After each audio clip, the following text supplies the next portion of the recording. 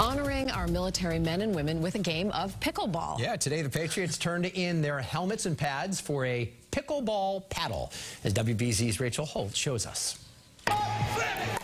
Make no mistake about it, it's a sport that can even make an NFL player break a sweat. They got me working out. I'm trying to win. I'm pretty competitive, so I'm trying to make it happen. Patriots players and alumni trading the football field for the pickleball court, hosting a tournament for 40 local members of the U.S. military. Defensive back, Miles Bryant. Offensive lineman, Cole Strange. They've given us everything that we have, the freedom and everything that comes with being an American. So I'm thankful for them. I'm just trying to show my gratitude to them. But looking around, they're very agile and they've got some height and they're quick. So me, on the other hand, it took me a little bit to get the hang of it. Some, like rookie Cole Strange, trying the sport for the first time. I haven't, but it's like ping pong, right, or tennis.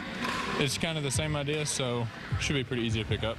Luckily, former Patriots offensive line coach and pickleball enthusiast Dante Scarnecchia was giving pointers. I just probably took it up a couple years ago and play in the spring, play in the summer. It's a lot of fun. I was a former Marine, so I'm proud to be part of this today. As a bonus, Pat Patriot was on hand to help surprise the military members here with tickets to Sunday's game at Gillette.